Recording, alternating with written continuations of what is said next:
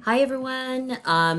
Here we go. So we are doing the senses, and the special senses that we're focusing on, that they focus on in the book, is hearing and seeing. So vision. Now you have to know that we could talk about the sense of smell, the sense of taste, the sense of touch. But they don't talk about it in the book. So we are just going to focus on the ear and the eye. So we'll talk about the anatomy first, and then we'll talk about the physiology and some issues, okay? Also, do not forget, we're going to have a test next week. It's going to be on chapters 13, 14, 15, and 16. 15 and 16 are short. They're short chapters, so I'll have videos on them. We'll have homework on them, and that'll be due next week. And next week, we'll have an exam again on 13 through 16. All right, let's go ahead and begin. So the learning outcomes, very similar to the last chapters. So now the ear. So the ear can be, again, pictures. Pictures are beautiful, right? And so we're going to see a picture in a second. But the ear can be divided into three parts. The external ear, right? So here, right? So what you can see, and if you look, the auricle is it's almost like a funnel. And what it's doing is it's funneling sound waves. There are actual vibrations in the air. Let me move me over here. Okay. There are actual vibrations in the air, and it's funneling it in. And then the middle ear, that has the auditory ossicles, or the bones of the ear. And then the inner ear, that has the special sensory cells for hearing. Okay. So the stimulus is vibrations in the air, sound, and it has to go through the ear. It has to get converted into electrical impulses, and that travels to the brain, and it's in your brain that you actually hear what it is that you're hearing. Okay, so the ear is not only involved with hearing, it's also involved with balance, right? So sometimes people can have ear infections, and they might have issues with balance, okay? So we have structures in the ear that helps us know what's right side up when we tilt, when we spin. You know how kids love to spin and get all dizzy? That has to do with the ear. And unfortunately, sometimes there are some genetic conditions where people get vertigo, and it could be issues with the ear. All right, so let's continue. So what's the cranial nerve? Remember cranium from the head. The eighth cranial nerve, also known as the acoustic or auditory, it has the impulses for hearing and balance to the brain. It's going to carry the nerve. It's the nerve that carries the impulses for hearing. All right, so again, pictures, so helpful. So here's the auricle, kind of like a funnel, right? Conducting vibrations. Here, that's the external acoustic canal, so it's the ear canal. Here, that's called the tympanic membrane. That's the eardrum, okay? So it will vibrate. Here are the auditory ossicles. They are the tiniest bones in your body. They're in the ear, and they're gonna vibrate. And then over here, it's called the malleus, the incus, and the stapes. And then over here, this is the inner ear, okay? This is the middle, so outer ear, middle ear, inner ear. And it's here. This is called the cochlea. Cochlea means shell, so it looks like a little snail. Like, look at it, okay? This contains the cells that are involved with hearing. And here's the semicircular canals. These are involved with balance, okay? Of course, you have blood vessels going to the ear. Here is the cochlear nerve, and the auditory nerve is going to go here. So again, vibrations. Here are the cells that are going to get stimulated, send electrical impulses now to the brain, and it's in the brain that we actually hear. Okay. So it really helps to have this table, right? So the auricle, also known as the pinna, collects direct sound waves to the auditory canal. External acoustic meatus, the auditory canal, that's this, right? When you're cleaning the earwax with the Q-tip, you got to be real careful. You don't want to get here. You do not. You can, okay? I have horrible stories of kids doing this to other kids, not on purpose, okay? You can puncture the eardrum, so you got to be real careful you don't go too deep. It says external acoustic meatus, the ear, numerous glands line the canal, secrete cerumen, earwax to lubricate and protect the ear. That's what earwax does for you. It actually lubricates and protects, keeps insects out. I know that sounds horrible. Again, there are some stories about insects getting in there and doctors having to go in and take them out. Okay. Tympanic membrane, that's the eardrum. Middle ear contains the ossicles, malleus incusabis, transmits sound vibrations to the cochlea, equalizes internal air pressure. You know, like if you're going up the mountains and then you have to yawn, or going down the mountains, so it's involved with air pressure. Now to the inner ear. So the cochlea, located there, contains hair sensory receptors for hearing. Vestibule and the semicircular canals, right? They're going to be involved with balance, okay, and positioning of the body. All right. So that's basically it, okay? So not that difficult, right? And then now with this chapter, we're going to talk about issues with hearing. By the way, if you lose your hearing, if you have hearing loss, okay, if you lose those sensory receptor cells, they don't show it, and I don't think they don't show it in your book. If we were taking physiology, we would get into it, and you'd see those cells. If you lose those hair cells, do you get them back? No. Okay, so hearing loss can be permanent.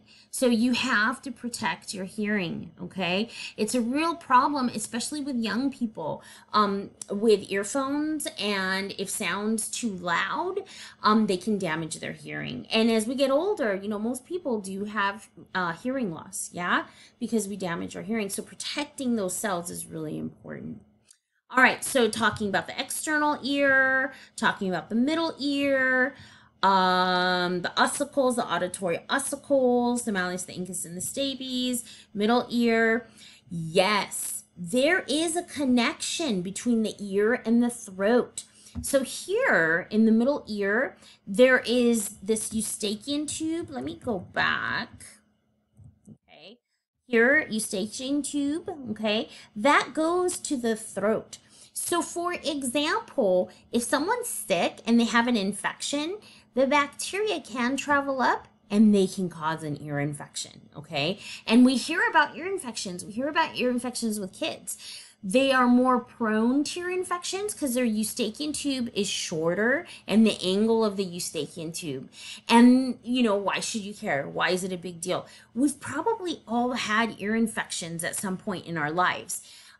If you've ever been sick and, you know, your throat hurts and it's kind of like itchy in there, and then if it's ever sounded like you're underwater, you've had an ear infection, okay? Now for kids, if they're having chronic ear infections, they can lose hearing. It can amount to damage loss, right? So that's called otitis media. So they have a little section in your book about that.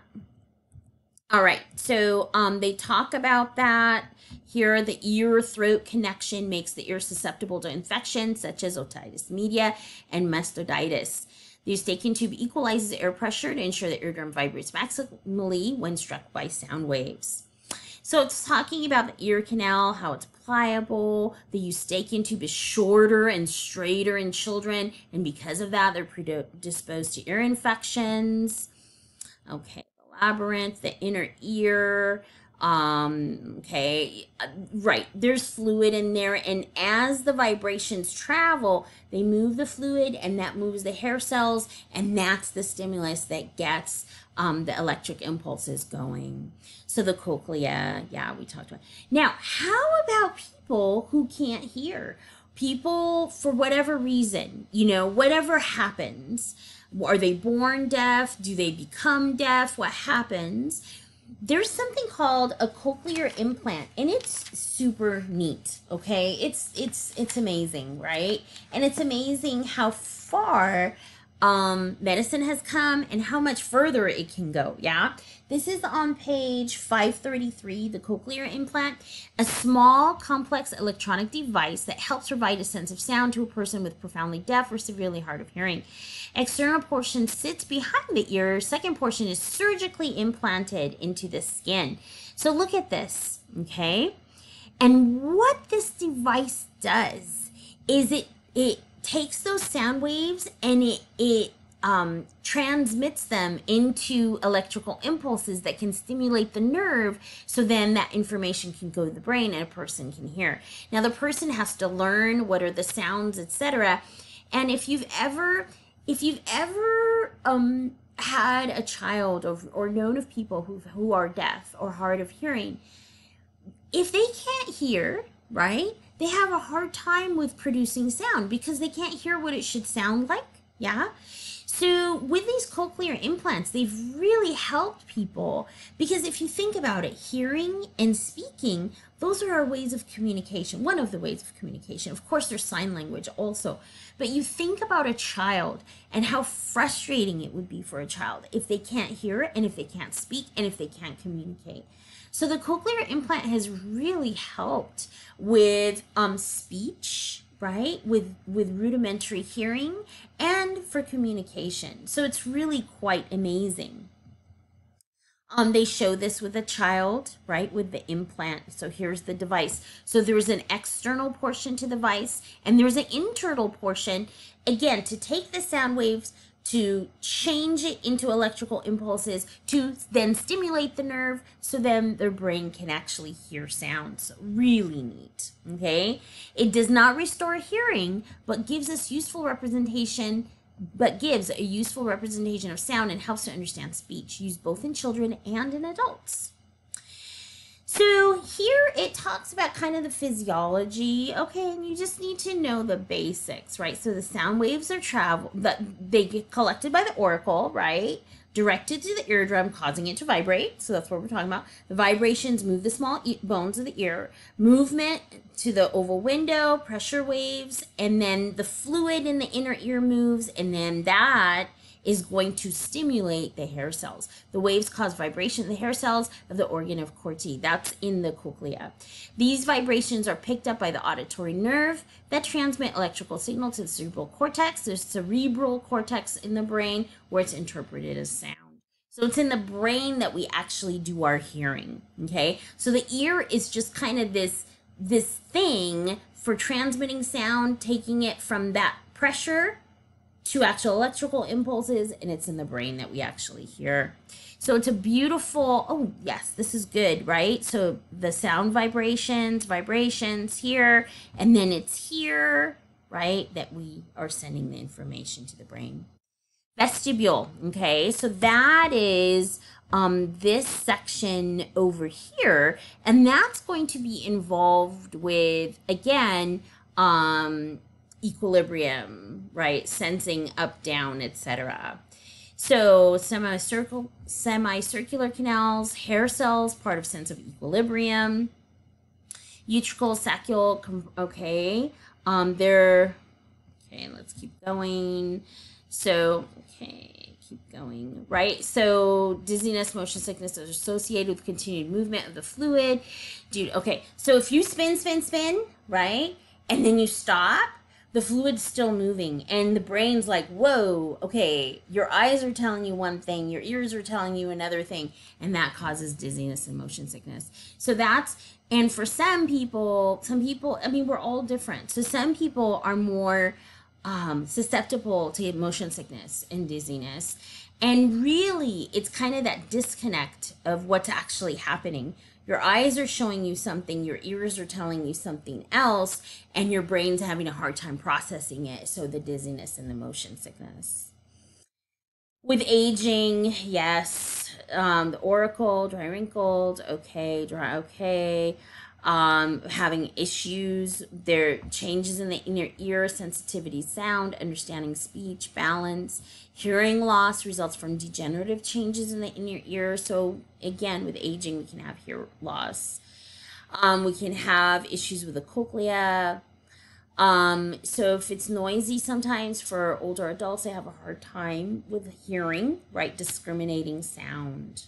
Audio, we're talking about hearing. Metry, what is that? Measuring, yes. Endoral, end, within, oral, we're talking about the ear, and then pertaining to.